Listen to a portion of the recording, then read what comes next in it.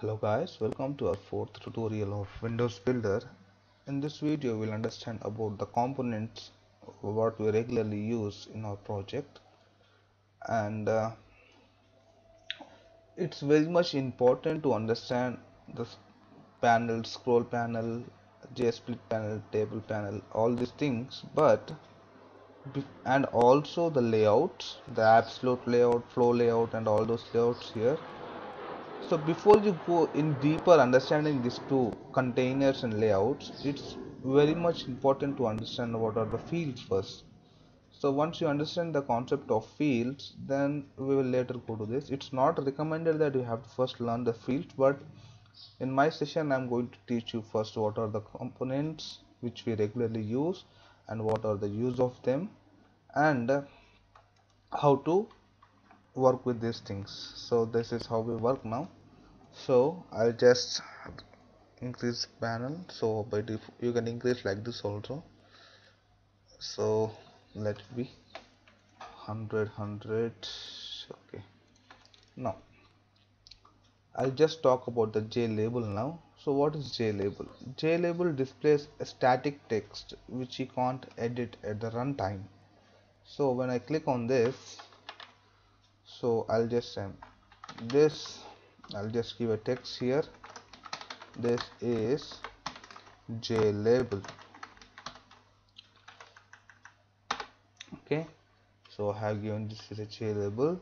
I'll increase the size of this to some 15, and you can align it to center or anything, and even you can change the color of this foreground.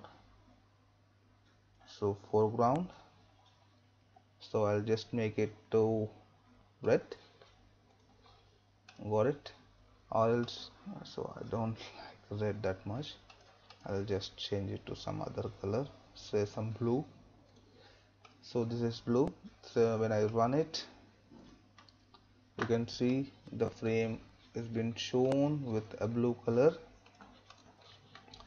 The label is been shown. Now here you can see there's a background option.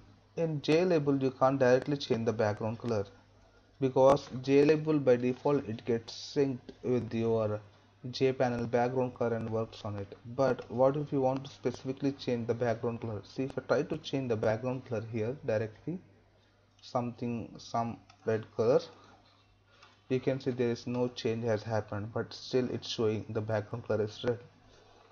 So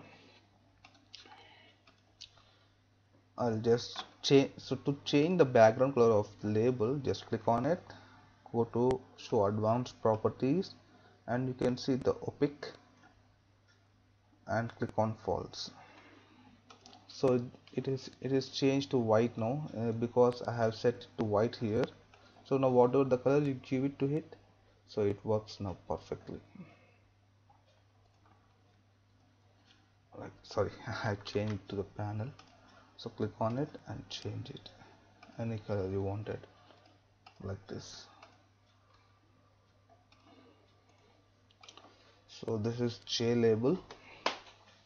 So in the next video we will understand what is JText wheel. So thanks for now.